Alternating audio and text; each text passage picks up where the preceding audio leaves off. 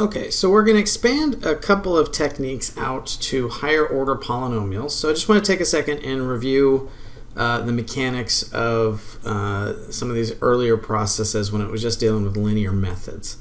So the first task is we got a linear form of a differential equation. So if you recall, if I have something that looks like this top statement here, I might have to divide by the coefficient, and when I do that, that's going to redefine this as a polynomial.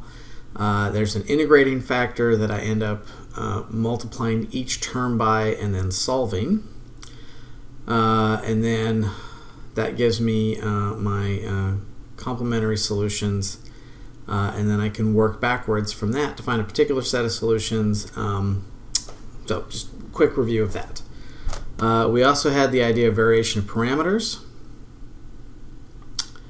and this is kind of the use substitution idea, where the product rule ends up making it a little bit easier for us. I did put up the details on the mechanics of why that works.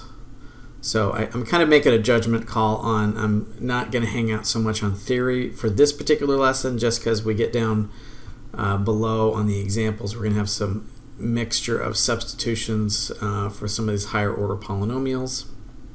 But hopefully this looks somewhat familiar to us as far as how one generates all these things. Let's see, is there anything else I want to make a comment about? In this same integrating factor, end up doing a substitution. Okay, I'm pretty good about that.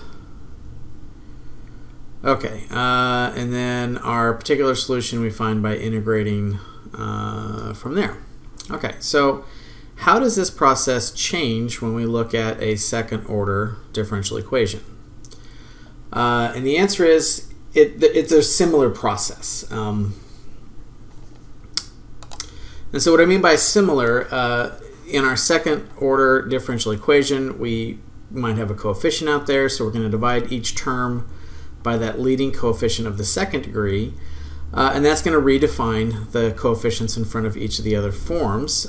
So we're going to give those different names just for convenience sake, so we'll call them P of x and Q of x, and then our G of x, since we've divided by that leading coefficient term, we'll call f of x. And so from there, we have a little bit larger idea of a use substitution, because now we have this P of x and Q of x coefficient functions that we have to take into account. So can we define C1 and C2 in terms of some use substitution? The answer is yes.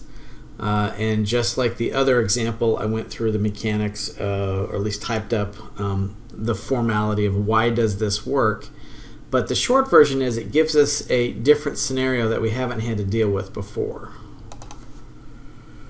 But it's consistent with the linear method, except now we have a second degree polynomial that we have to solve. So because of that, we end up bringing into this process our Wronxian. Okay, so the short version is, with that second degree polynomial and those two different substitutions, we end up having a system of equations for our y1s and y2s that we end up solving by the fact that the original is equal to 0 and then the first derivative is equal to the f of x from the original expression. This is the key part right here. This stuff right here with the Wronxian and how to set that up. So we have the Wronxian is the y1, y2s, and then the derivatives of those two expressions, and then we end up generating the Wronxian with respect to f of x, where the y1 is zeroed out and we replace that with f of x, and then for w2 we put that in the y2 position and keep everything the same, and then we're using determinants. Now the reason why this works is we're using something from matrices called Cramer's rule. So if you're curious as to why this works, or you haven't been exposed to Cramer's rule in the past, feel free to look that up. But the short version is we're dealing with determinants here, And these formats for y prime 1 and y prime, or u1 prime and u2 prime, that's how the determinant and that's how the Cramer's rule part gets applied. So we're using this to find the two particular solutions for this differential equation. Alright, so functions u1 and u2 are found by integrating the results. The determinant is recognized as the Wronxian of y1 and y2. And by that idea of linear independence on y1, y2, then that says the Wronxian of those two functions would not equal to 0. Okay, that just simply means they're linearly independent.